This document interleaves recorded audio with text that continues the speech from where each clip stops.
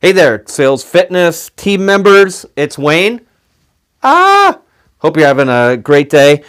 Uh, I don't know when you're watching this, and I may record it and use it as content for later on. Some of you were just on a call where we were working on positioning statements. And what I have out here, on our call on positioning statements, we talk about a script.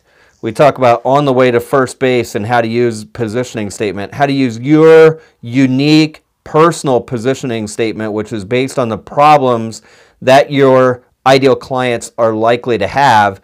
And we work through on the call, the positioning statement comes in after introduction, segue, and permission. And I was explaining what introduction, segue, and permission are. I'm going to take a photo of this as well. And of course, you should have your baseline selling book. If you don't have it, it'll be on the way. Page 61 of the book goes through an example of introduction, segue, permission, and then the positioning statement. And it doesn't get into the two problems part of it. It gets down to the positioning statement, the permission, and then goes a little bit of a different way because there are variants to how we run initial calls, warm calls, follow-up calls, so on and so forth.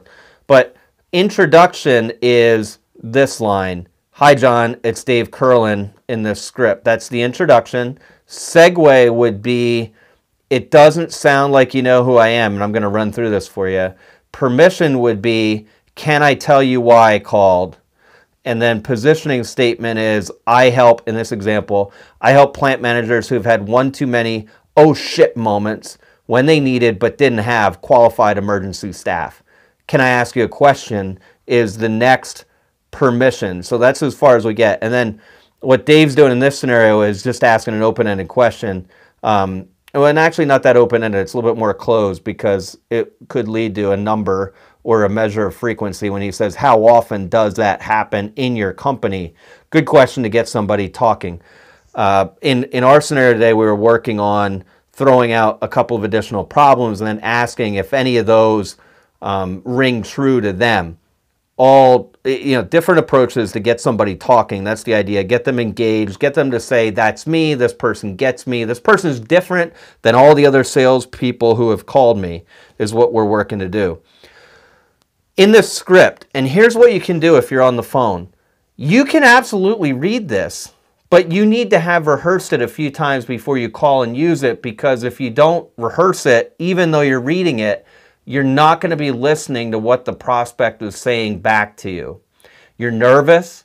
You don't like making calls. Most people don't.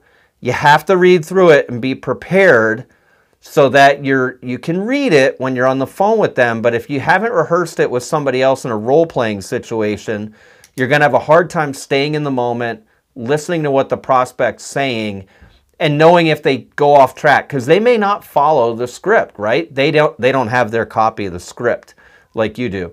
So rehearse it with somebody else, practice it, not too much though, because you just got to jump on the call and do it.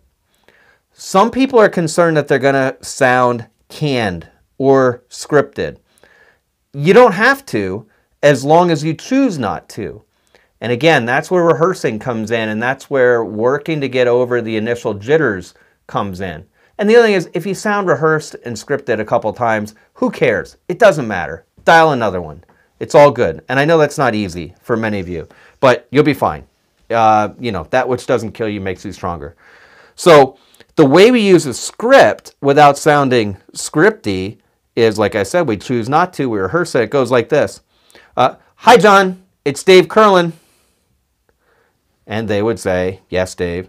Hey, it doesn't sound like you know who I am. Can I tell you why I called? They say, sure. Well, hey, I help plant managers who've had one too many oh shit moments when they needed but didn't have qualified emergency staff. So can I ask you a question?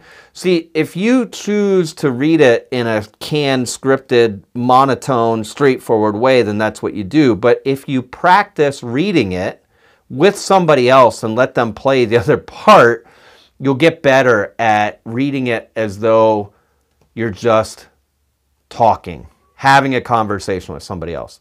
So that's tip of the day is, and how we use these things. We're going to keep working on writing your own positioning statement. It helps you get to the problems you solve instead of just dealing with surface features and benefits and price and things like that. You're doing a great job. Keep at it. Write your own. Practice it with somebody at work. I have my 2 chairs set up right here because this is how you role play telephone calls.